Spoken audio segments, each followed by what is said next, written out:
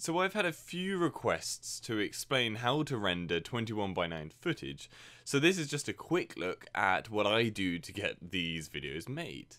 Now before I go any further, this is really only a video for those of you who have no experience with Premiere Pro previously and are looking to get going with the basics of rendering your video at 21:9. If you know your way around Premiere Pro already, there is no point in you watching. I'm far from a pro at it. Anyway, for those of you still watching, when you first load up Premiere Pro, you will be greeted with this screen. Here you just want to name this project whatever you want. You can see the previous projects can be selected here if I just wanted to resume editing one of my previous ones. Then the settings in the two tabs here, I just leave alone.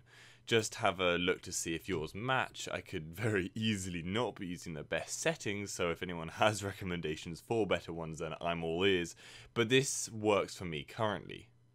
Once done, hit OK, you'll load up into the main screen. Now just select your video, so videos, and drag them into the main screen and do whatever editing you want. This isn't a video on how to edit in Premiere Pro, so I'm not going to explain that stuff. But do whatever you want, and once you're ready to export, go to the top left of the screen and hit File, and then Export, and then across to Media, and then you get this pop-up. Now, a quick run through of the settings.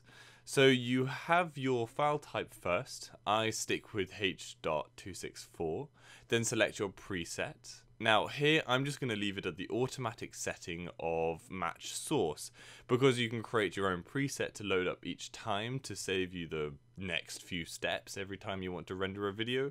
You can see one of my presets at the top of this list called 21:9 1440p. But seeing as you won't have any presets to load, we'll then go through all the next steps. Now click the blue text, which takes you to browse, so you can save your video in whichever file you want and just name it whatever you want. Then click OK. Now make sure export video and audio boxes are ticked, obviously. Then you have a load of tabs which allow you to edit a lot about the video and audio settings and just the general quality of the video. Basically, the ones you need to care about now, and you can fiddle around with the rest later, but these are the important ones, are the video settings. So first scroll down in the video tab to bitrate, and make both these sliders 70 to 75. I use about these on my videos. Obviously, the higher the bitrate, the higher the file size, as the quality will be increased. But again, that's only going to be to a certain extent, so I find 70, 75 is the best setting for me. You can see the estimated size at the bottom of the window. Now, I always tick maximum render quality here. Basically, I'm just trying to get the best I can get out of each video. Now, finally, one of the last things to take note of is at the top left of this pop-up, there is a drop down here with a few options. Scale to fit is what you want to have selected. Each one is very self-explanatory though, and you can click through them and see the effect each one has on the video in the preview box below. But this option makes sure the video correctly fills the screen, there's no black barring, no stretching, etc. Now this brings us to the final point, which is the resolution, the aspect ratio of the video. In the video tab, scroll back to the top and you'll see the resolution of your video, but it will be blanked out, so you need to tick the boxes to be able to edit them. Now here you can edit the resolution you want to export at.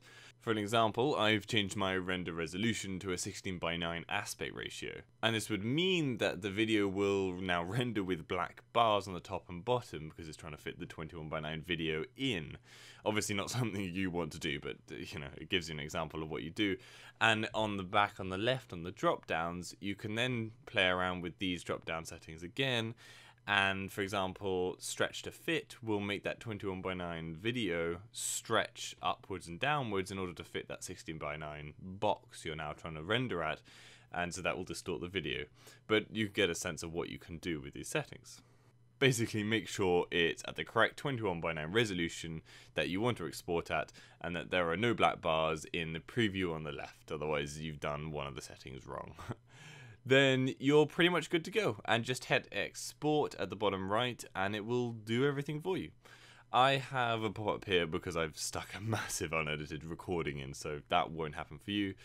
But yeah, I hope that helps. I know only the basics, but I knew nothing of Premiere Pro when I first started, so I hope I can help some of you out who are first looking at editing at 21:9 or any other aspect ratio. But yeah, for anything else 21:9, be sure to check out my channel, and if there is anything else you want to know or have me cover, let me know in the comments. See you later.